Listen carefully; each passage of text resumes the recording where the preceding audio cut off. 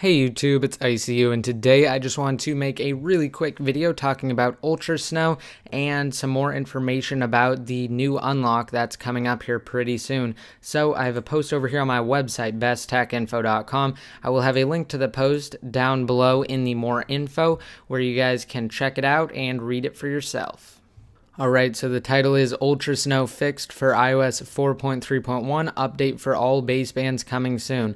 So I'm not sure if you know that Ultrasn0w is actually broken by the iOS 4.3.1 firmware, even if your baseband was unlockable. Well, the good news is that MuscleNerd seems to have fixed it, and this isn't an unlock for newer basebands. It simply allows for compatibility on iOS 4.3.1.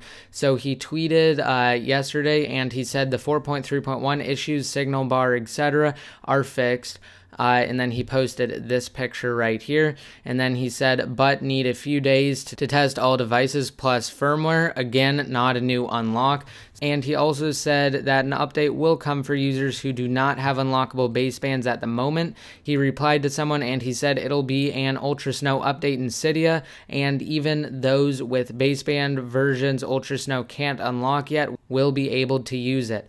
So that's it. I just wanted to make a really quick update video, and until that fix for Ultrasn0w actually comes out, for all of you guys who want to unlock, you can check out a video that's going to be down below in the more info. It is made by Everything Apple Pro, and he basically just gives you guys a quick temporary fix for that, and it does work. So just be sure to check out that video if you guys want to see how to do it right now. So I hope you guys like this video. Please remember to let me know what you think down below in the comment section. Also, be sure to subscribe if you aren't already, and until next time, this is ICU, signing out.